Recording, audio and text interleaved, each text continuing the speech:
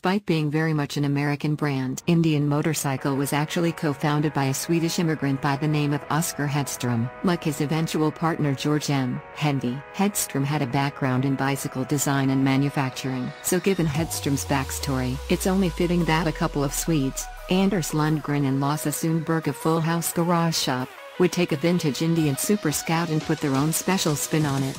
And spin is something the rear wheel will do for a long way. Why will it do that, you ask? Because the vintage V-twin is breathing through a Garrett T25 turbocharger which, according to the guys, allows the engine to produce between 150 and 200 horsepower depending on the boost level. That makes this beautiful blue board track racing inspired motorcycle a mighty fast ride. Which is a bit of a shame because unless you encounter it while it's parked, you won't be able to get a good look at the myriad other custom touches like a custom rear fender, LED tail light, a Honda CRF 450 radiator for the engine and turbo, and a dummy fuel tank modeled after the one installed on 1920 Indian Scouts to hide the ECU, Bluetooth antenna, which allows the engine tuning to be monitored and adjusted via an iPad, and other modern electronics. The real gas tank is hiding in plain sight under the saddle. We think Mr. Hedstrom would approve, once he picked up his jaw after hearing that we have 200 horsepower motorcycles in this century, of course.